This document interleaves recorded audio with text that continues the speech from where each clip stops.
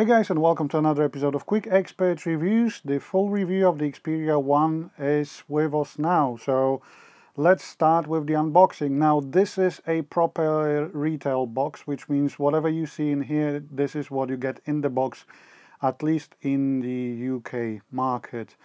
So apart from the phone itself, we obviously do also have a quick start guide, if I remember correctly. Yes, a startup guide to show you where to put the SIM card, memory card tray and so on. Then we have a proper charger as well. By proper I mean it's a USB power delivery charger with 18 watts of output, so it does charge the device pretty fast.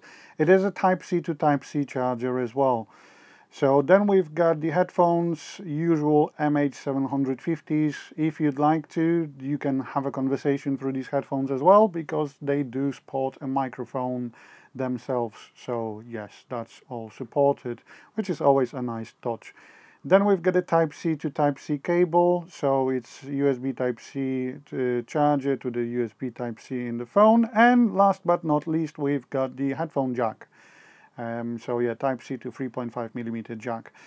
Then we've got the beautiful Xperia 1 in black color. Now what's brilliant about the handset itself, you do get a glass on the back, but it's not a fingerprint magnet as like, for example, the P30 Pro or the S10. It actually is pretty nice and it doesn't leave any smudges. Triple lens camera setup, which I'll touch on later on.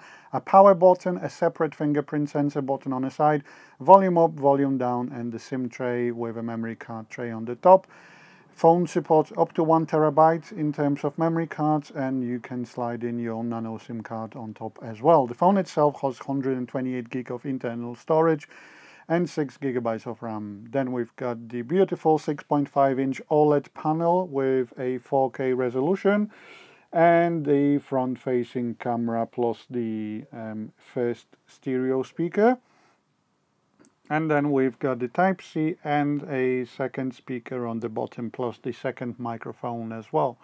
So let's start as usual with looking into what the phone is running on. And as far as it usually, the software updates and the security patches came 2 weeks after the Google Pixel, so that's always a nice addition. Now, I do apologize that the review will be so long. It is 14 minutes long, but I've tried to cover every single aspect of the phone, especially some of the unique features that you won't find on the S10 Plus or the P30 Pro, which are the, in my opinion, direct competitors to the Xperia 1. So we start with Side Sense, which is like a shortcut menu, shortcut option on the handset itself. It also helps you with multitasking as well. So as you can see on the bottom, you've got one button to go back and you've got the home button. So if you want to trigger multi-window menu, you can either use Side Sense or you can change to the standard navigation bar, which is back, home and recents, and then use it to trigger the multitasking window where you can use 2 apps simultaneously. Apart from that, we do have gestures. So we've got the gestures to lift up the phone and answer. We've got the ambient display. Now what's cool with the Sony ambient display, always on display, is that when you play a tune, it also shows you the Spotify album constantly. If you don't play a tune, you can set up a photo if you'd like to as well.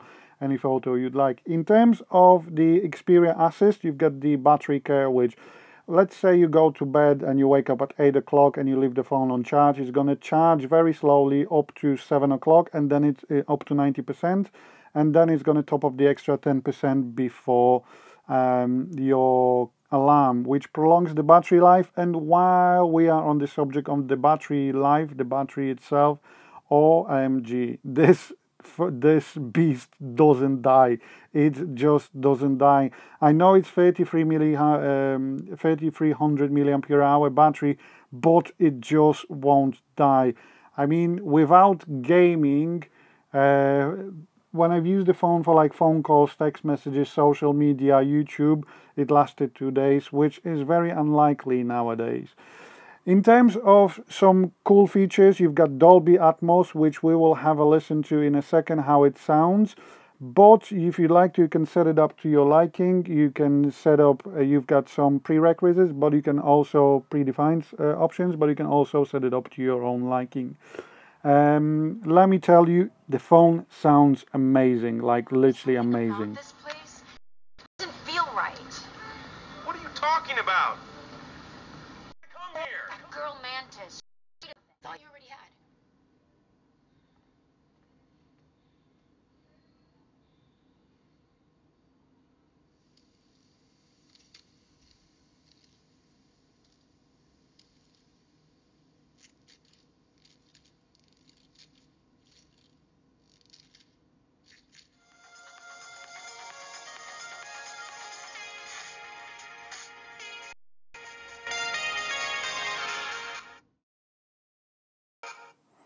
So yeah, then we've got the DSE HX, which basically tries to upscale your low resolution MP3 files into high resolution MP3 files. It's not an equivalent of a high-res FLAC file, for example, or OGG, but it does a pretty decent job. It's not something new to the Xperia handsets. It's been with Xperia handsets since, if I believe correctly, Z3. But it does a pretty decent job. Then we've got the connection preference, so you've got the standard features like custom screen mirroring, but you also have a native DualShock 4 support, which works brilliantly not only with Android games, but also apps like Steam Link or Moonlight, which allow you to stream games onto your phone, which I'll touch on later on. In terms of the display itself, you've got the standard mode and you've got the creator mode. So with the creator mode, it turns into an HDR together with B2020 compatible content. So if you play something on Netflix, for example, it looks absolutely gorgeous. If you, as you've probably seen in the audio bit of the video, and I just can't express how amazing the video quality is on this phone. It's just, it feels like it's just made for watching content on it. It's such a powerhouse. It's unbelievable. Now, I do really like Sony handsets. However, I did admit in the Xperia XZ3 video review that they do lack in the camera department. Sometimes the video quality might not be the best, but this is absolutely out of this world. I do apologize if I do sound overly excited, but this phone is actually very exciting to use. I haven't been so excited with a handset since, I don't know, Huawei P20 Pro, I believe, last year, which was also an amazing value for money. Going back to the special features, we've got a game enhancer, which basically allows us to record videos while we play them and stream and then upload them. On top of that, it also helps us with game performance, so we can go with, for example, focus settings. We can set up focus settings to help us release RAM. I mean, you get 6 GB of RAM, but if you need to release it, you are more than welcome to. The games run absolutely buttery smooth on it.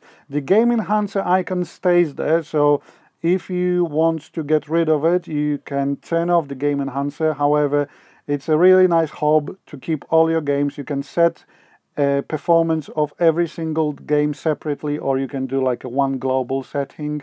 And like I did mention, when you record your gameplay, you can also use the front-facing camera. So if you're planning on posting something on Twitch or, I don't know, YouTube, not YouTube Gaming, unfortunately, anymore, that doesn't exist, you are more welcome to do so with the handset itself. Like I said, PUBG Mobile supports 21:9 ratio, so whatever you throw at it, Kingdoms, New Lands, I will do a separate video on the gaming performance of the phone and how 21:9 games work. I did a similar video with 21:9 Xperia 10, but not many games supported the ratio back then. Now it's a bit more. Then what we've got in here is we also have a special app that supports your DSLR camera. So if you'd like to, you can use that app as a remote viewfinder, for example, and for your settings and everything. Yes, there are quite a lot of features built into this handset. So I've covered the Cinema Pro in separate video. You've probably watched it. If not, I highly encourage you to.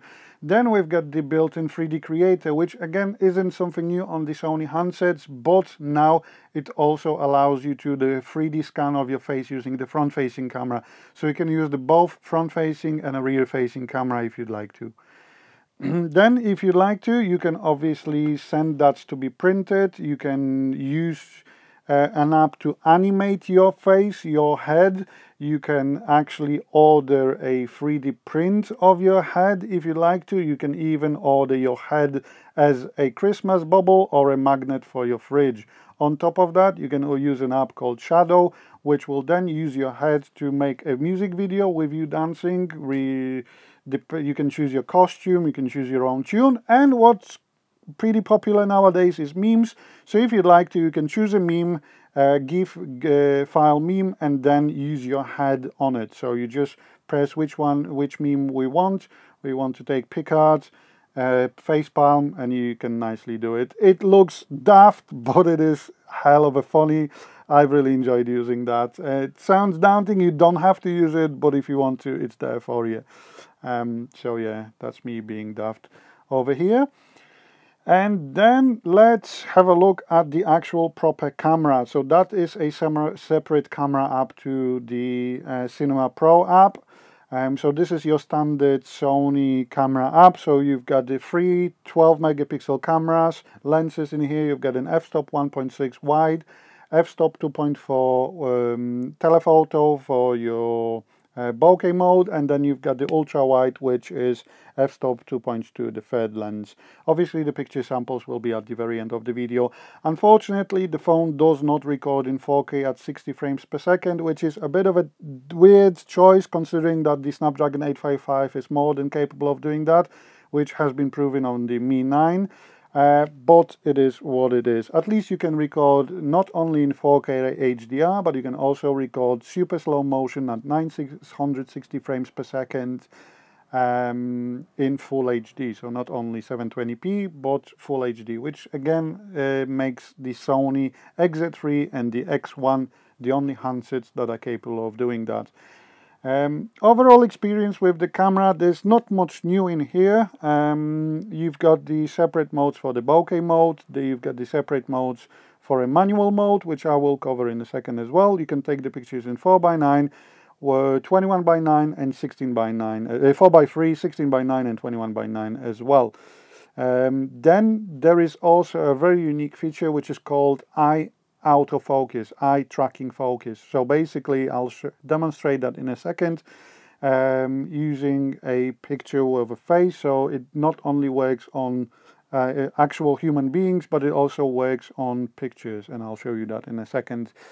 But going back to the modes themselves, we've got, like I said, a portrait selfie which blurs the background. We've got the super slow-mo which I've covered as well. And in here you can choose if you want to take a one shot of a super slow-mo, or if you want to record a slow motion video and then add additional super slow-mo bit in it, and then carry on with a normal video. Then we've got a manual mode, so you can adjust the autofocus, the manual the ISO value up to 3200 as opposed to 800 in Cinema Pro. You can adjust the shutter speed, you can adjust the white balance and the exposure value as well. Then we get the creative mode if you want to put any additional filters while you're taking a picture. But obviously you also have in gallery, you can Sony album, so you can use the built-in filters as well. And then yes, let me show you the eye focus. So when I focus on that picture, it will catch an eye over there in a second. Voila, here we go. Let me just pull the phone. Yep, as you can see, when I'm moving the phone, it is tracking the object itself as well. So pretty convenient, pretty handy. So if the object is moving with its eyes open, it will keep it in focus. Quite a mind-blowing technology in my opinion. So yeah, one last thing I wanted to cover is that multitasking video mode. So like I said, you can either use the side sense or you can change the navigation bar to a normal one. So yeah, hope you've enjoyed the video. If you've got any questions, please drop them in the comments. There is additional video coming about the Filmic Pro being used on this handset, because yes, this handset does support Filmic Pro. So yeah, have a lovely day guys, take care, bye.